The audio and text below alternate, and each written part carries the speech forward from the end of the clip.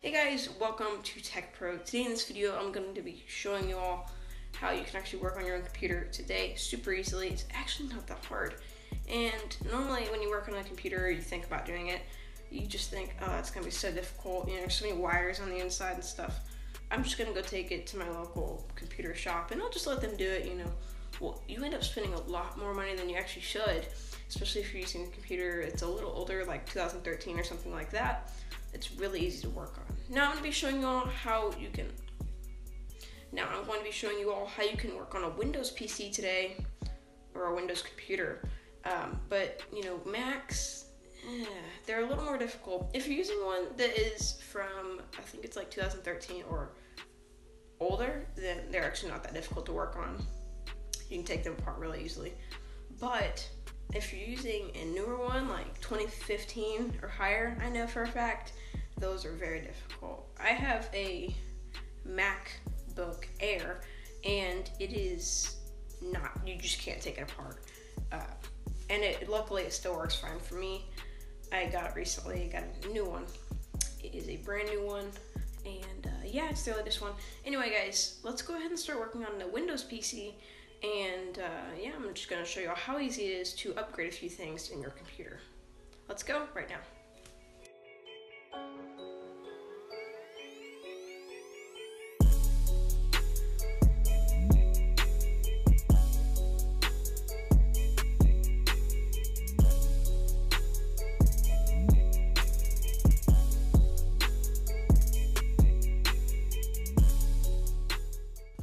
Alrighty guys, so this is the actual computer that we're working on. This computer is a bit older, featuring an AMD Athlon processor, which is definitely a bit older. It runs Windows 7 Ultimate, and it works very well for me. I don't really use it very often. Alright guys, so the first thing that we are going to be upgrading is the hard drive here. Now this computer is a little bit older, so it is difficult to get the hard drive out, but it's not too difficult. So the first step is to go ahead and unplug these two cords. This one right here is called SATA. You see this a lot on the newer computers. So yeah, this computer is definitely new enough to have that. And then we also see another thing. This is what you'll see if you have a SATA capable computer. This is SATA power, so that's what gives you your power. Very, very simple, guys. Now, I just have to remove this drive, and trust me, it is actually difficult. So, the way I normally do it is I actually push it from behind, and it comes right out, just like that. So, this is the actual drive that this computer has in it. Alright, guys, so this is another identical drive. This is another Hitachi drive. Sorry, it's really, really difficult to see here, but this one is also using the SATA interface that we used on the last one. And you just slide it directly in, just like so.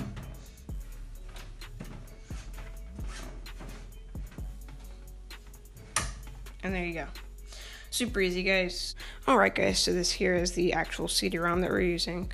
Sorry, I am, my voice is kind of scratchy today, but hopefully you guys can still hear me. You do have to kind of line it up absolutely perfectly, but it works. And this computer is a lot older than some, so it's a little weird. But here we go. Looks like the bottom one works. And then you just go ahead and there you go. So now you have a CD player installed. And of course, just like the hard drive, you do have to plug it in, which I'm not going to do currently because I don't want to, and I'm just trying to make a really simple video, guys.